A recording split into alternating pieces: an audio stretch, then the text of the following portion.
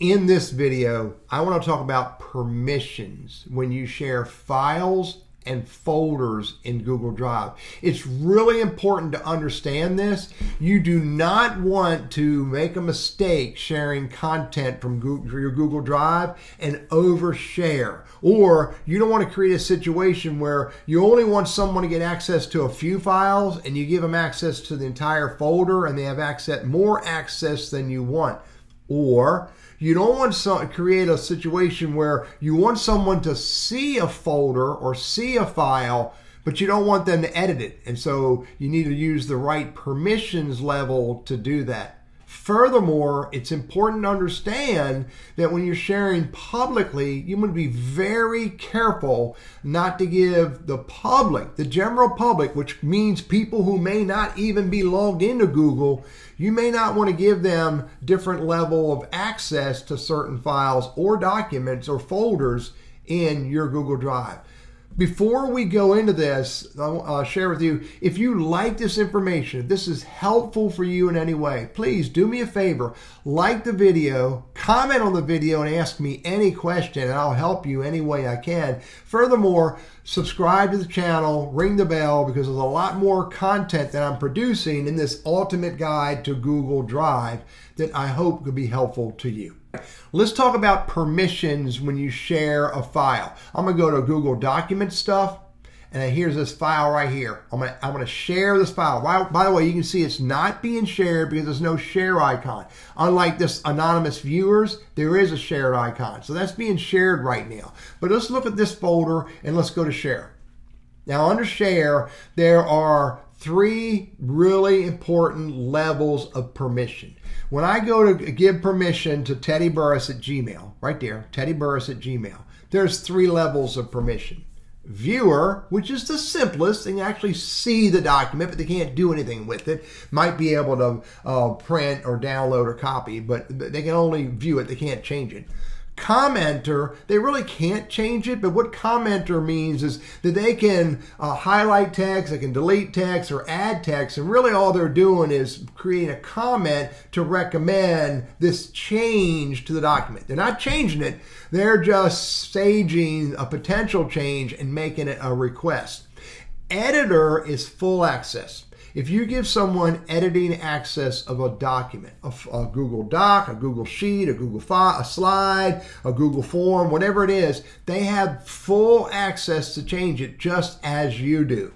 And so you got to be very careful. What do you want that person to get access to? Do you want them just to see it? Do you want them to, comment and make recommendations, or do you want them to have full access to it? Be very deliberate. I would never give someone I don't know full editor access to any of my documents. That's dangerous. Now, there's another level of security or permissions when you give someone editor access. Under the sprocket, I have the ability to uncheck this. Editors can change permissions and share it. If I uncheck that, as an editor, I cannot change the sharing permissions, and I also cannot share it with someone else. Now, a dialog box comes up under sharing, but all that dialog box is doing is sending a message to the owner requesting that they share it with someone else. So you can turn that off if you don't want the editors to change the sharing permissions or to share it. Furthermore, you can also uncheck this box, which allows viewers and commenters to see the options for download, print, and copy. So if you turn that off, under the file menu for those documents, they will not see print, download, or copy. So again, these are just two different levels of permission when you share a file with someone, either with editing mode or viewer mode. So I'm going to leave this in editor mode and send Teddy a message. Hey, here is the doc. And send it. Now I've just given Teddy Burris at Gmail full editing permission of this file right here. Now I know it's being shared because again, there's the icon that says it's shared, but I can highlight that again, click the share button, and I can see that Teddy Burris at Gmail, I have given him editor access, and now I can remove it and hit save. So permissions, when you share files, it's important to pay attention to it. Let's look at one more level of permissions when you share a file, and that is under general access.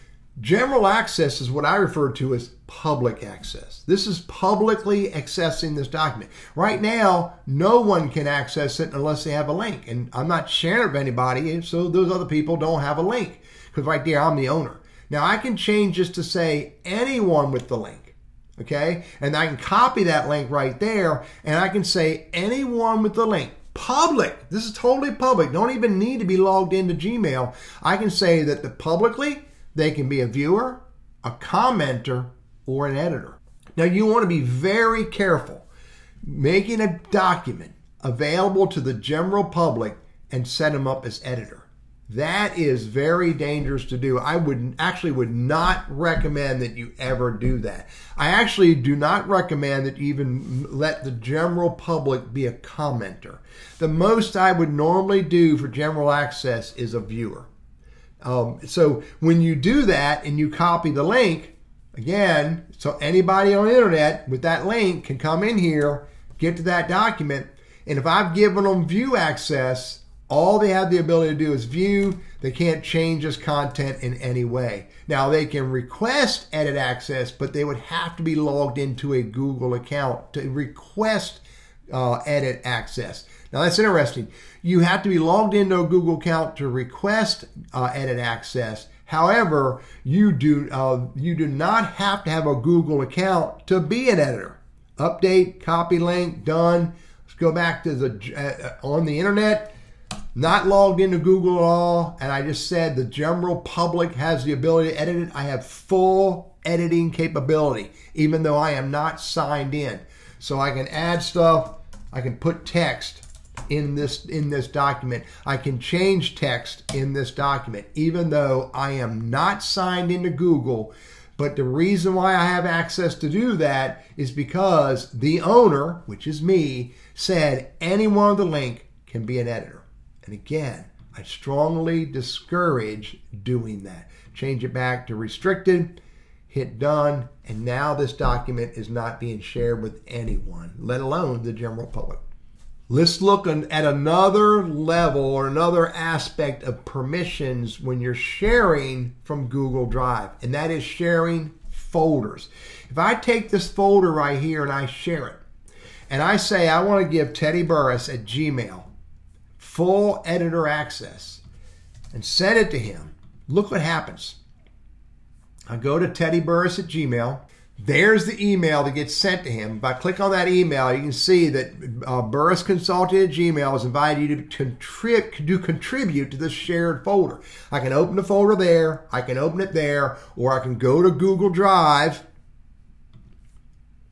I can go to Share with Me, and there's the folder that was shared with me. Now, this is what's important, because that folder was shared with full editor access. Not only can I see every document in that folder, but I also have full editing capability. I am in edit mode. I have full editing capability of this document. Not only can I edit the document, but I can also rename the document.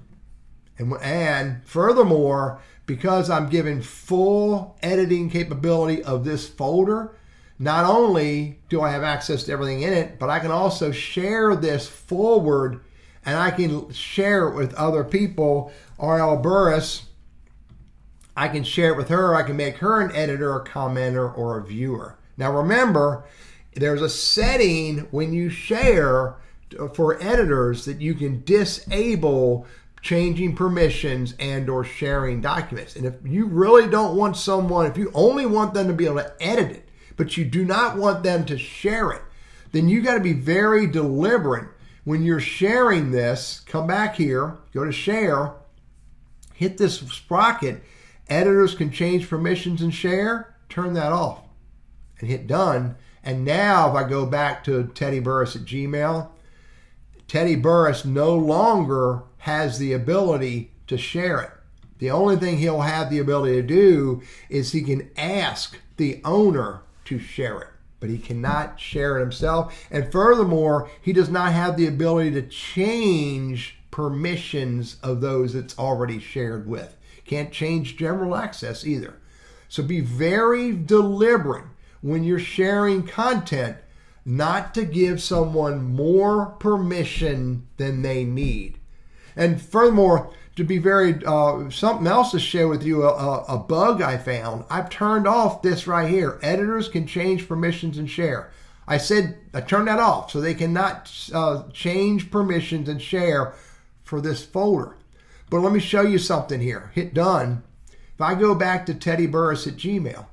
Now remember, up top here with share, hit the share button. I can only ask that this folder be shared. That's the folder. This is something to be very careful with. For this individual file, hit the share button. I can share this with R.L. Burris. I can make her an editor, reviewer, or commenter. This is important. Let me make sure you understand this. This is really important. Even though I turned off, editors can change permissions and share the folder. I turned that off so they can't do it. They've got to ask the owner to do it. Ask owner.